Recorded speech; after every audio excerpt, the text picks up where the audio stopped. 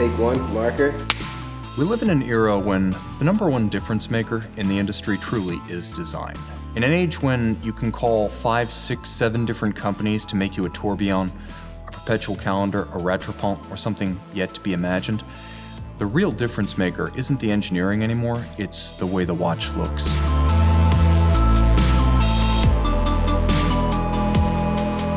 Now, there are two ways to look at this. First, you can look at it longitudinally, from the beginning of the watch industry, or at least the wristwatch industry, to the present. And then you can look at it from a transverse perspective across the industry today to see the impact that design is having as a difference maker in the current industry. As the watch industry transitioned from pocket watches to wristwatches during the early 20th century, the closest analog to the way the watch industry worked would have been the auto industry, which is to say, in the earliest days of Oldsmobile and Ford and even General Motors, the engineer who created the car was also the individual who designed the body. It was considered nothing more than a package, a vessel for the engineering. So for the most part, you would see engineering within the company that built the product, the car or the watch, and then outside specialists would be brought in to create style, to create design. Oftentimes, the specialists would have nothing to do with the watch brand or the automaker, and thus we saw the rise of coach builders during the 1920s and 30s in the auto industry and the rise of freelance watch designers in the wristwatch industry. So in 1927, General Motors created the Art and Color section. It was effectively the first in-house design department. And they brought in Harley Earl, who came from a family of horse-drawn coach builders and later automobile body constructors, to be the head of the Art and Color section.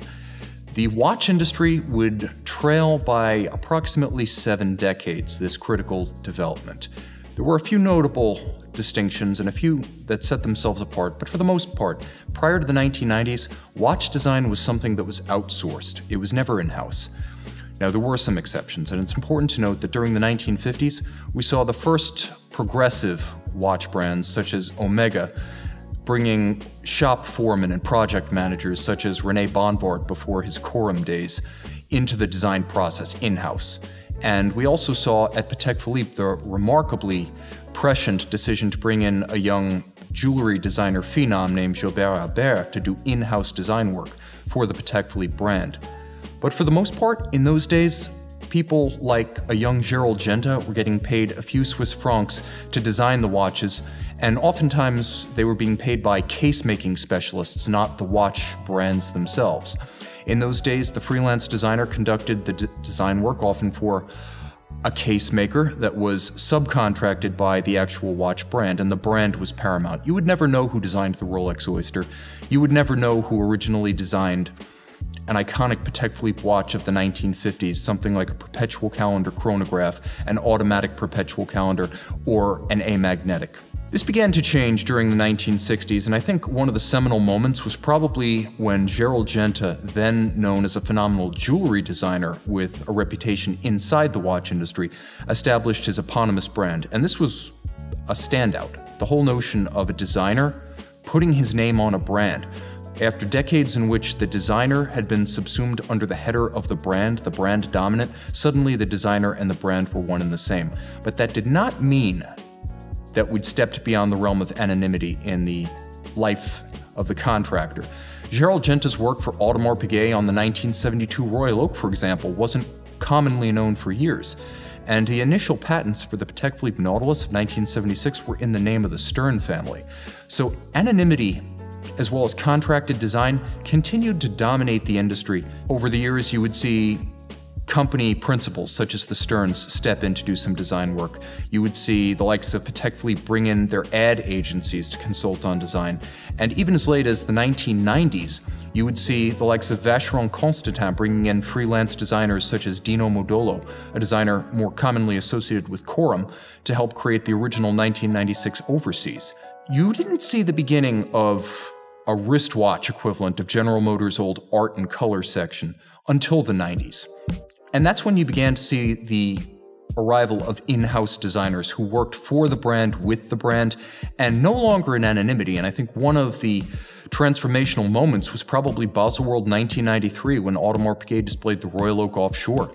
It was phenomenal because it was huge. 42 millimeters was monstrous at the time, and it was a significant evolution of Gerald Genta's Royal Oak. In fact, Genta himself took offense, but it was a young designer named Emmanuel Guet, who was employed by Audemars Piguet, who actually had the assignment within the company to create a 20th anniversary evolution of the original Royal Oak. Originally a monstrous concept watch, the Royal Oak Offshore became a phenomenon, and Guet's name with it. That leads us into the modern era, in which individuals like Emmanuel Guet at Audemars Piguet, or Yannick Delaskevitz at Jaeger-LeCoultre, or even at Vacheron, subsequent to his initial work on the overseas with Dino Modolo, Vincent Kaufman, began to establish in-house design agencies. What would have been outsourced, perhaps even to a casemaker in previous generations, became a matter of corporate mandate, pride, necessity. Just as movements would later be brought in-house, design was slowly brought in-house. And today, you would be hard-pressed to find a single watch brand, including Rolex, that does not employ dedicated art specialists, people who are able to conceive and execute and ultimately work with the production engineers to create designed products. It's almost mandatory today for a company to have an art department, especially since today, when you can call white label engineering houses, the likes of which have multiplied in the last 30 years, and immediately have an in-house caliber the next week that you can call exclusive. It's no longer special to be able to make your own movement. Almost anyone can do it, complications included. But consider the example of Nomos, a company that does have in-house calibers, extraordinarily all developed outside the ranks of the major groups. What's Nomos known for in the modern age? They're known for design. So much so that they've established a separate design office. Their company is based in Glashütte, the traditional center of German watchmaking, but their office for the design team is in Berlin. Berlin is now, for design purposes, the equivalent of Brooklyn. It's hip, it's young, it's disruptive, and Nomos' design team, which does nothing but design Nomos watches all day long, is supplemented by outside designers, and they've brought in the likes over the years of Hannes Wettstein, the late Swiss designer, to design the Zurich, the recent Autobahn, designed by Werner Eislinger, a noted furniture designer, brought in to work with Nomos' team in Berlin, and that'll be publicized in press releases. There will be glamour photos of him in his studio working on Nomos products. Or you'll see the likes of Rado, a Swatch brand group, working with noted interior designers like Rainer Much on the Designer Series. And that's correct, they have a Designer Series, every year working with a different designer or design team. Because in an era when anyone can have a tourbillon with a single phone call, a winning design can define a brand. It's great to build your own movement, but show me a brand that only has iconic movements and no iconic design, and I'll show you a failing brand. During the 2000s, even as double, triple, quadruple tourbillon watches became common, the real winners that defined the era became the design houses. That's how the likes of an Hublot was able to give Audemars Piguet, an ancient Holy Trinity watch brand, a run for its money. That's how Audemars Piguet was able to raise its Royal Oak Offshore, a model powered for the first 10 years of its life by a Jaeger-LeCoultre movement with a Dubois de Pras module on top, and that became the defining Audemars Piguet of the 2000s and one of the leading designs of the modern era. It's important to note that there will be companies that continue to adhere to the old ways, and at Rolex I doubt we'll ever know the names or the faces of the folks who create the modern watches, the Milgauss GV, the Yacht Master 2, the Deep Sea or the Deep Sea Deep Blue. Nevertheless, it's important to remember that the strongest watches and the strongest brands are defined by design. When you think of Patek Philippe, do you think of the caliber 324 SC, or do you think of the Nautilus, the Aquanaut, the Calatrava? When you think of Audemars Piguet, do you concern yourself with calibers 3120, 3126? More likely you think of the Royal Oak and the Royal Oak Offshore.